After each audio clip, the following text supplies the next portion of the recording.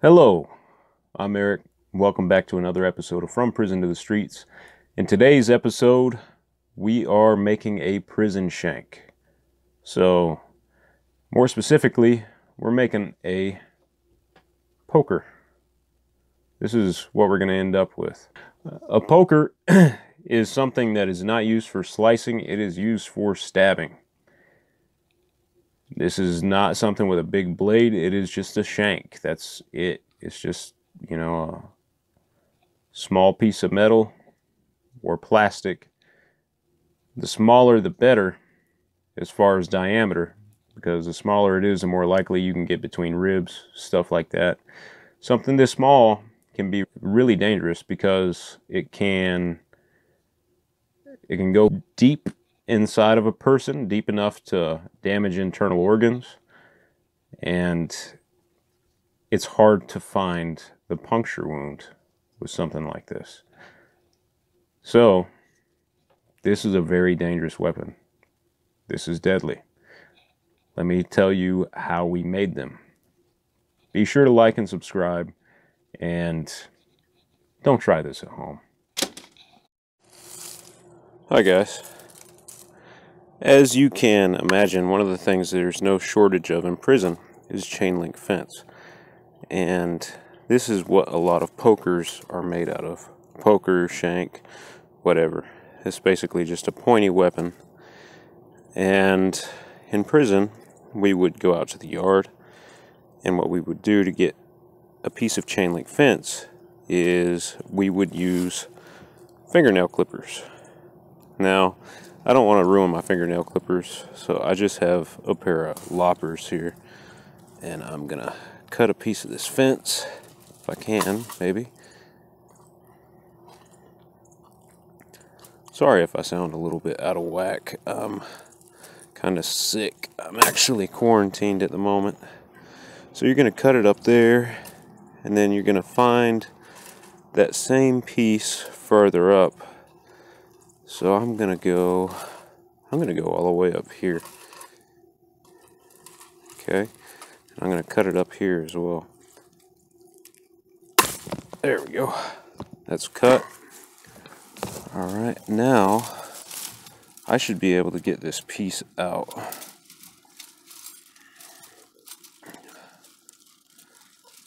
And it is a little bit of a challenge. On prison, the way we would disguise this, in prison, the way we would disguise pulling a piece out like that, we would sit against the fence with our backs against it, and we would put our hands behind our back, or we would have a buddy sit with us, and we would have our hand behind him fucking with the fence while he kept an eye out for the guards. But now I have a long piece of wire that I can use for a shank.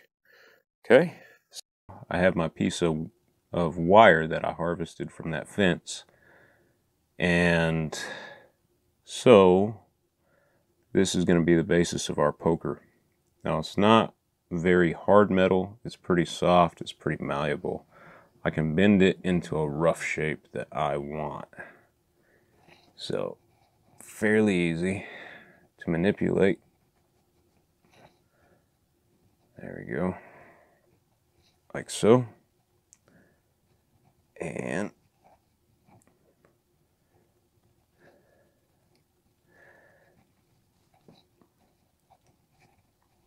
there we go. You have a roughly straight piece of metal. Roughly. You need to straighten it out a little bit more though. But being that this is so malleable,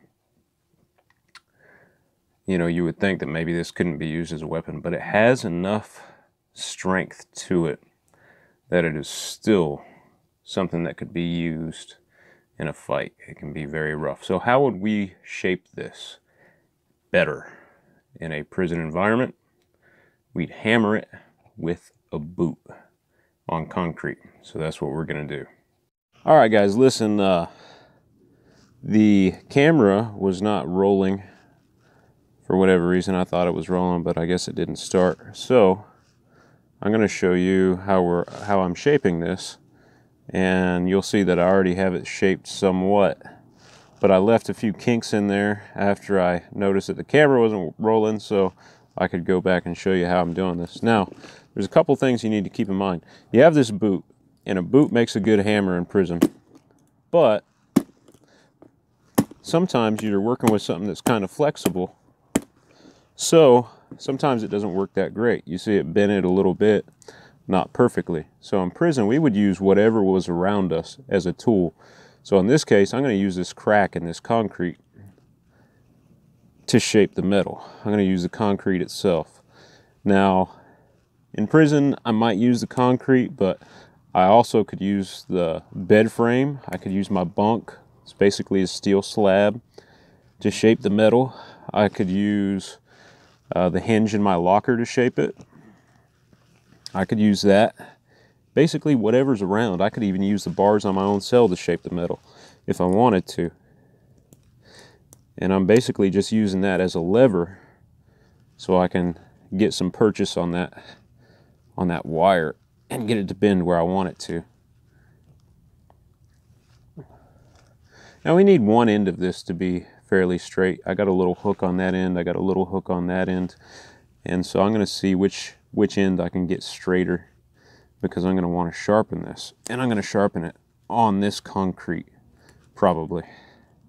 Although one of the other things that we did in prison, if you really want to make your knife sharp, all the toilets in the cells are made out of stainless steel, and there's a Bible verse that talks about sharpening iron with iron. Well, the same is true for steel. You just rub it and it puts a very fine edge on the knife. Takes some time, of course, but now that end's fairly straight now, so I might end up using that end, which, I mean, you don't need it to be perfectly straight. You need it straight enough so that it's going to go in without bending.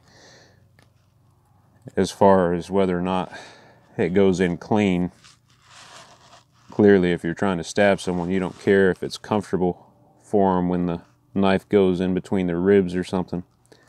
So you just want it to go in without bending. What's cool about this will, well, I wouldn't say that it's cool. Hurting people isn't really cool, but what is useful about this in a situation where you have to use it, if your life is threatened by somebody else in prison, if they're wearing a homemade stab vest, sometimes guys would make stab vests out of magazines. This is a small enough poker that it'll go through the magazine. We're not going to make this pretty, but we will make it a little bit more efficient, more like a knife. I might sharpen this a little bit while I'm here, though. On a side note, if you look at the concrete, sharpening on concrete makes marks. So when an officer does a cell check or something, they will actually look for that. So you gotta make sure you do this in an area where you can hide it fairly easily.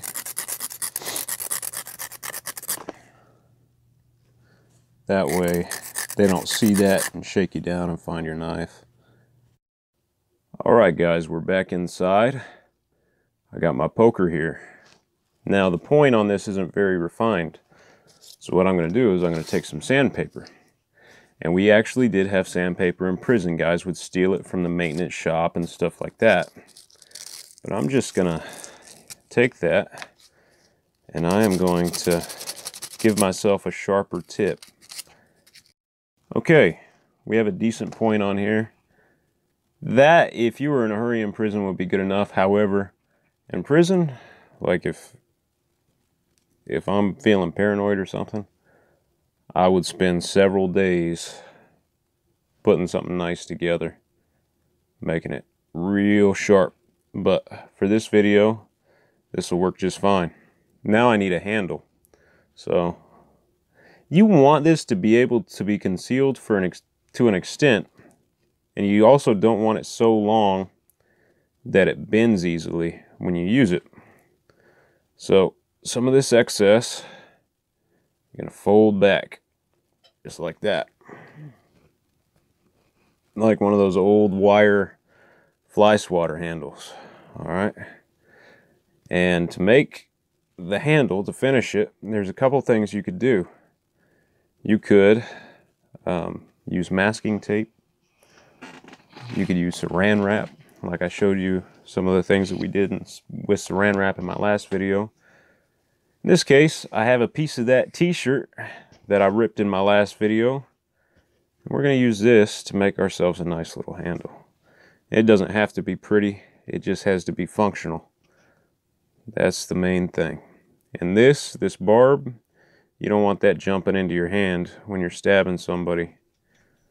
So you're going to go ahead and tie this on, and then you're just going to wrap and make sure that that point is not something that's going to get into your hand.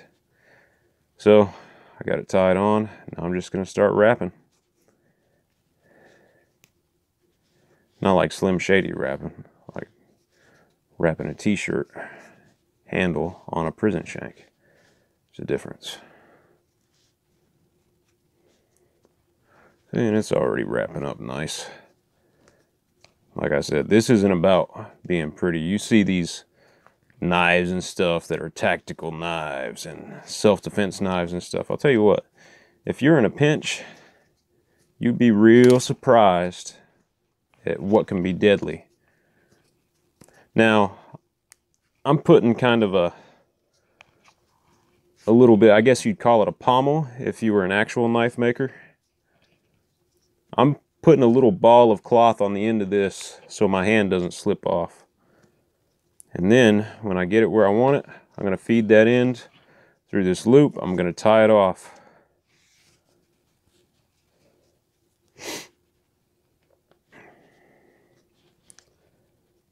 I'm going to make a knot.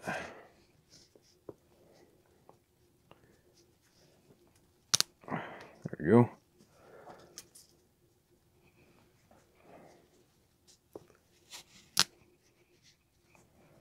Now, I have that. There's one more thing I'm going to do with this. One more step I'm going to take. Like, this isn't going to come apart. If I stab someone with this, it's going to be a very effective weapon. So, one last thing that I'm going to do, I'm going to tie a lanyard on it. I'm basically just going to make a loop on here. And the reason for that is if you're getting down, if you're stabbing someone and your hand starts getting bloody or whatever in the heat of the moment, this knife might come out of your hand and you don't want that to happen. So I'm going to put a little loop on here. See how it fits my hand, about like that. So easy enough that I can slip it off, but not so easy that it's just going to fly off. And then I'm going to tie that so it's secure, so it won't move anymore. I tie it until it does what I want it to. Okay, there you go. You have a lanyard. So if this falls out of your hand, you're not going to lose your shank. And you have a nice poker. So that's all you need. A lot of people would put a smaller handle on here, but I like to be able to hang on to mine. So there you go. That's a prison shank. So yeah, that'll kill somebody. Thank you for watching. I'm Eric. This has been another episode of From Prison to the Streets. I'll see y'all later. Right, they say.